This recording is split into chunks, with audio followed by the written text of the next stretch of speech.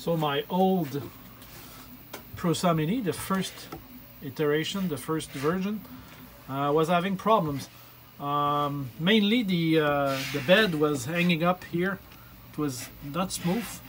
It was scraping on the motor, on the side of the motor, on the top of the motor. So I reprinted both the front and back with the new version. We are now at version R7, and I was at the first iteration of that part, and now it is super smooth. There is nothing that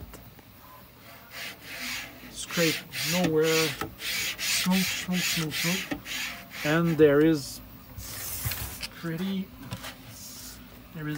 much more.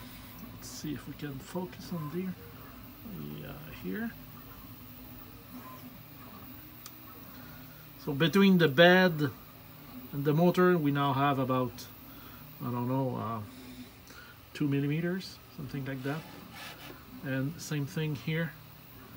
The bracket that holds the bearing here. Let's see if you can see. Yeah, the bracket that holds the bearing.